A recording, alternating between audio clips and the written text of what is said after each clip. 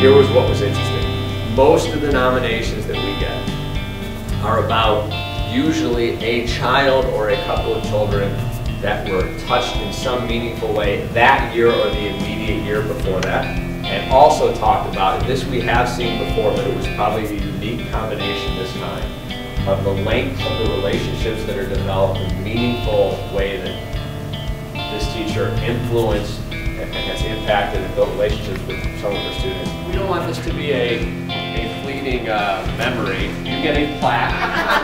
This is your forever go-to piece to hang up. The average teacher spends $400 of their own money if you add up everything on their kids. So there's also a $250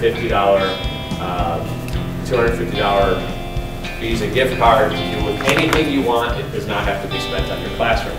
The winner of the Teacher of the Month for this contest for this month is Ms. Burns.